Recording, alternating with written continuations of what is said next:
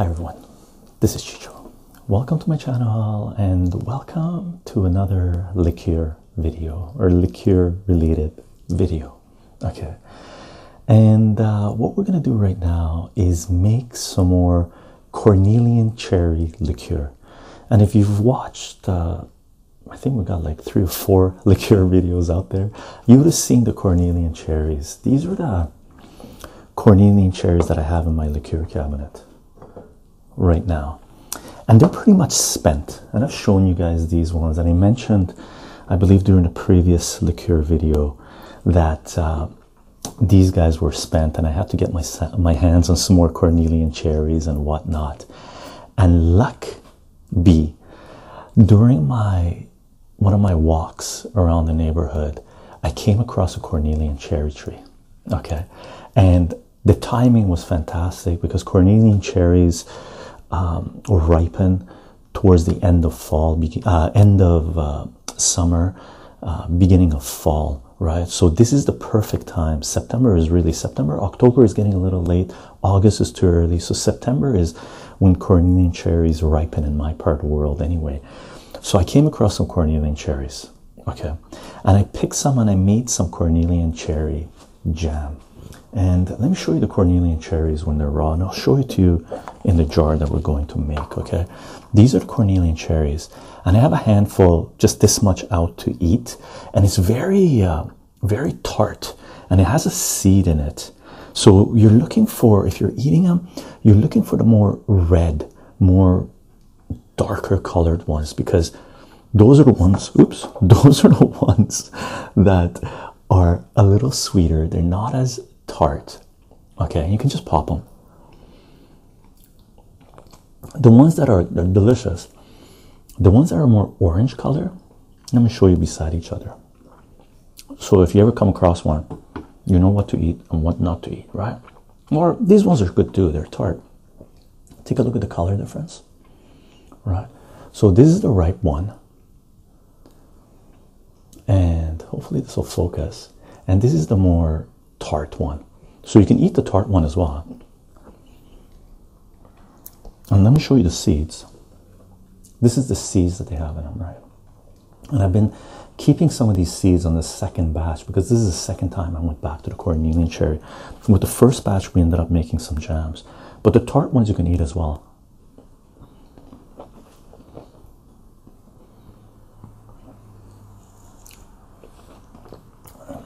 Very tart, like really very tart. If you like tart, Cornelian cherries is the way to go. And this is the right one. Okay, very delicious. Let me put this guy here.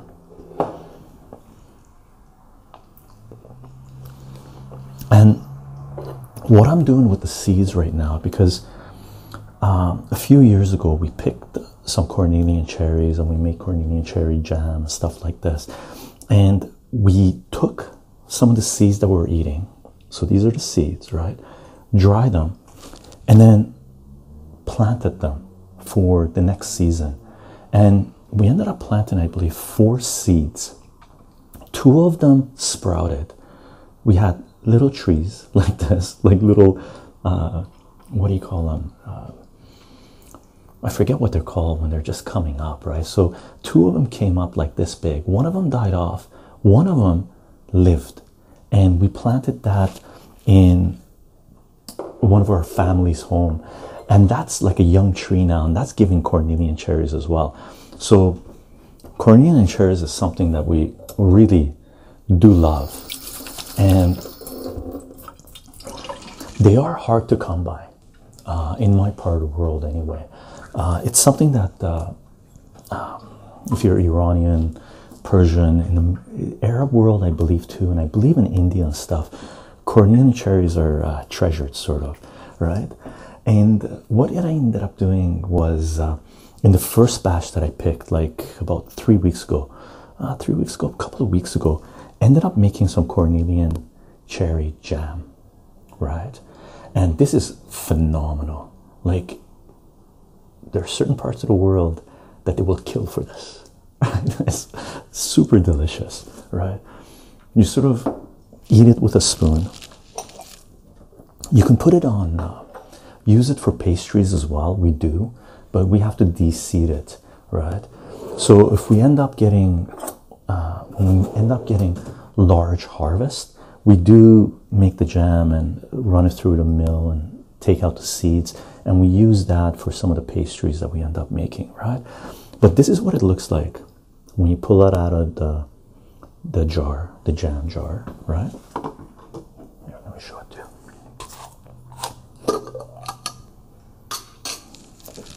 Take a look. And it's fairly solid. Like mine became, you know, it wasn't, I let the juice evaporate. I wanted this to be sort of a complementing the tea, right? And this is what it looks like. And there are seeds in there, of course, right? And what I do is when I'm drinking tea, if I need something sweet as well as tart, because it does still have that tart flavor to it, I just, you know, take a little bit of this. Sometimes you can throw this in your tea as well and mix it up, and it gives it a sort of a Cornelian cherry taste, right?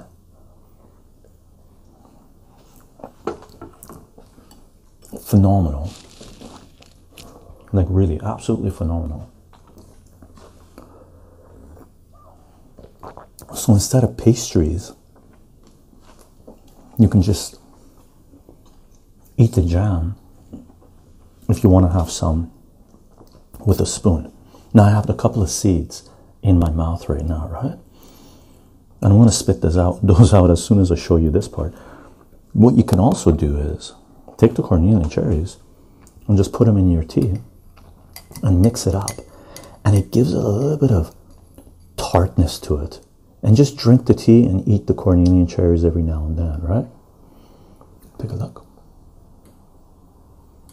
And you can just grab a Cornelian cherry and just eat this. Basically what you're doing is flavoring your tea, right? Now I didn't go through, you know, we didn't do a live stream for this Cornelian cherry when we made the jam, but I did post up the pictures of how much we harvested, how much jams we got, okay?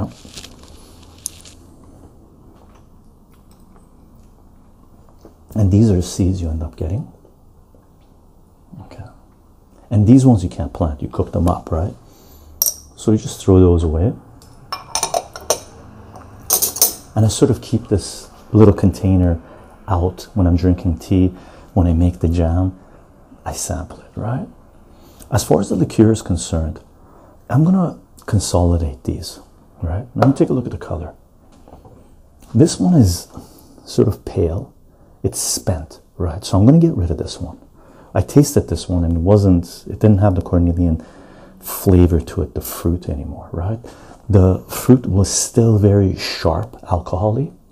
This is a little bit darker. Here, let's do a comparison. Take a look. I'm not sure if you can see it through the reflections, but this one is darker than this. And this one is the darkest one I have right now, so still retains a little bit of the flavor, so I might keep this. I'm going to sample these. Okay. So I got to take care of that regarding the liqueur cabinet.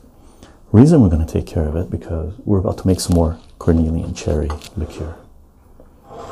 And this is how much we got, right? This was the second time that we went picking. So let me show you this. So this is almost a 2-liter jar, right? Take a look. So all I'm going to do now is just add sugar to this, cane sugar, and pour the vodka on top. Okay, so let's do this. Let's bring our plate here. So when we're pouring the sugar, we don't get spillage all over the place. It contains into the plate here, right? So this is a 2-liter jar, almost a 2-liter jar. I believe they're 1.9 liters, and that comes out to, what is 1.9 liters? Now I picked this batch yesterday and I just put it in the fridge.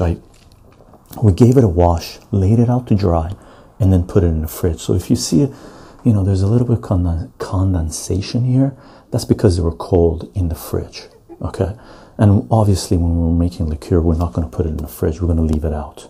Okay, I just didn't want, you know, I wasn't sure if I was going to get to making the liqueur today or I was going to make it tomorrow, so I didn't want any of these things because some of them are very right, so it's going to give a nice flavor out. I didn't want any of them to go moldy, right, while sitting out waiting for me to make enough time to make this liqueur. Okay, so 1.9 liters, what does that come out to? Let me see if I brought, where's my glasses? Here's my glasses. Nice. Let's see if we can figure out how many ounces that is.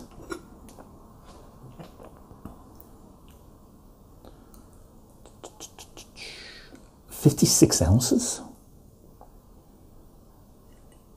Probably a little bit more. Okay, but it's got 56 here, and that takes it to the rim, really, right? So I got basically a 1.9 liter jar, or whatever that is, 60 ounce jar, and I'm filling it up full of Cornelian cherries up to the 56 ounce line here, right? And liters wise, that's going to be about the 1.7 liter mark. Okay, and what I'm going to do right now is I'm going to put at least 1 cup of cane sugar in here. Okay, so we got our cane sugar here as before, right? Organic cane sugar, and I find cane sugar is sweeter than just processed white sugar, and it's better for you. I don't like processed white sugar, so I'm going to take, this is 1 cup. I'm going to take 1 cup of this. Let's put this guy down, make sure we're not going to do any sugar spillage, right?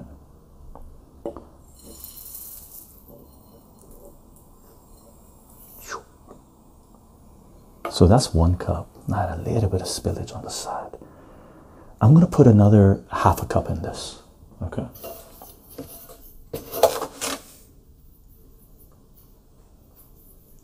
So 1.5 cups, and this is my half a cup. Is it half a cup? It's a little bit more than half a cup.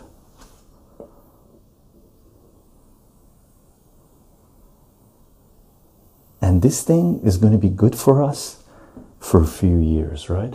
These ones that we see here, the older jars that we have with the Cornelian cherries, they're basically, the oldest one is around probably 9 years old. The newer one, or the most recent one that I have, this one's probably at least 6 or 7 years old, right? So this guy here that we're about to make, this thing's going to last us about 5 years, okay, depending on how fast we go through it. And Cornelian cherry liqueur, absolutely phenomenal. Really, there's a very unique taste to it. Okay, so all we got to do right now is, and as before, I'm just using just straight out Absolute vodka. I know people have recommended for me to go to what is it, Costco and stuff, and a lot of liqueur videos that we put out, and I think we've got 4 liqueur videos out there. A lot of people have been commenting that I should just go to Costco and buy their generic vodka because it's Grey Goose that makes it. But in my part of the world, in British Columbia, you can't buy spirits in the Costco, so I don't get that fantastic deal. Alcohol is extremely expensive here. This is a 40 ouncer, okay, 1.14 liters, should be 40 ounces, okay, and this thing cost me here, I just bought it today, $40 approximately, $36 plus the taxes and whatnot, right? So it's quite expensive. So all I'm going to do is just pour this on top, right? And if we have any vodka left, we're going to top up, and we will have vodka left, we're going to top up the lemon liqueur we have, okay?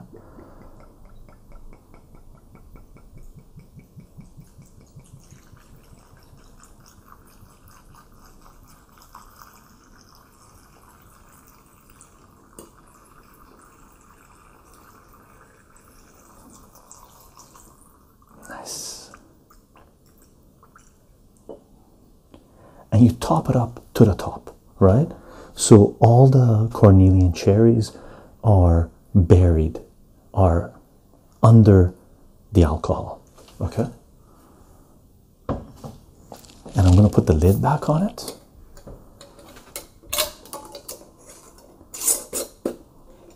And you can give it a little shake if you want. I don't shake it too rigorously. Take a look. It's nice to have this back. I was very pleasantly surprised to find a cornelian cherry tree, and no one in this part really knew what it was. When we were picking it, people are like, what is that? What do you do with it? And I said, oh, I make jam. I'm going to make liqueur in the second pick that we did. And they're like, oh, wow, that's cool.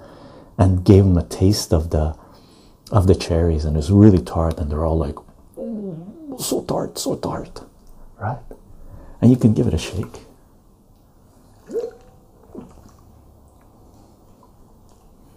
Right, but that's okay right now. Take a look, the sugar's there, and this will sit. I'm going to put this in the sun.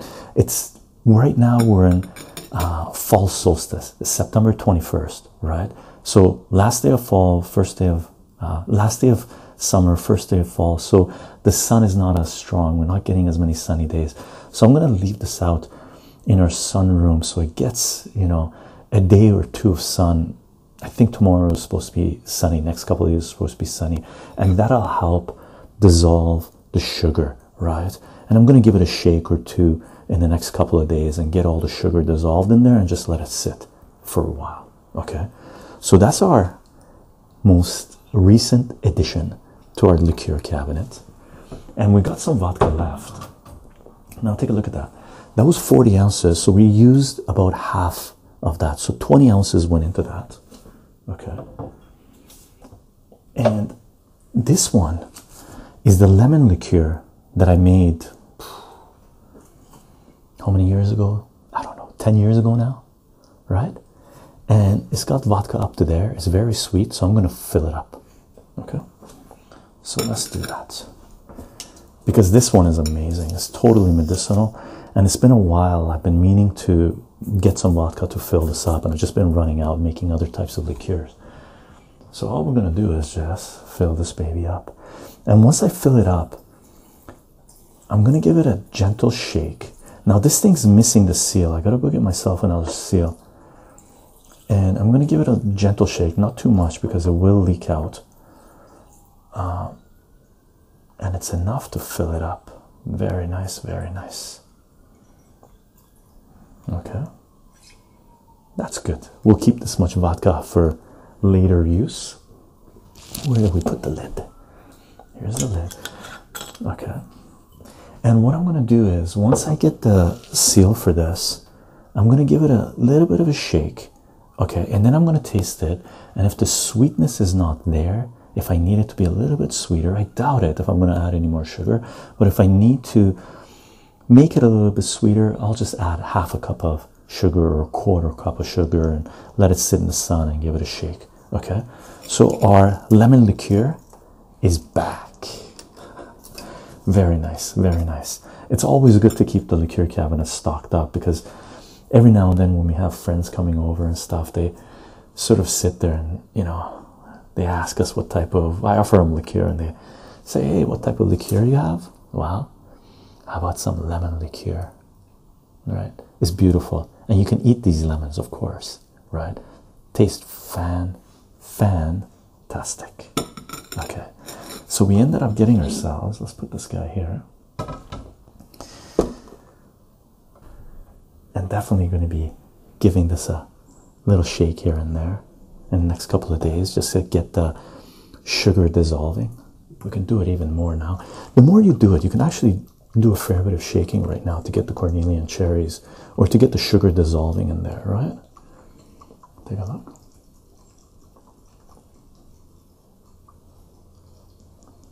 Okay, and then rotate it again, and the sugar slowly starts settling down the bottom. It's not going to dissolve too much because the cornelian cherries came out of the fridge, so they're cold. Okay, but very happy to have a new supply of cornelian cherries going. It's for making jam and for making liqueur. This liqueur is going to last us a while, so if I get the chance next year, maybe I'll make another batch of this, because we do go through this fairly rapidly when we do have it, right? The old ones have been spent for a couple of years, but I've still been sampling them because they still have the Cornelian cherry flavor to them. It's been decreasing a lot over the last couple of years, 2 or 3 years, but they still had it in there, so I was still replenishing them a little bit with a little bit of alcohol.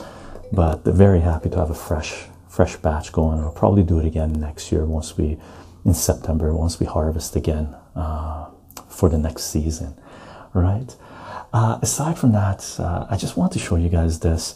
I did edit, not edit, but we did a live stream of our previous liqueur video, and I uploaded the live stream version, but I haven't edited that version yet, where we made the pineapple liqueur and what was the other liqueur we made? We made pineapple and blackberry liqueur, right?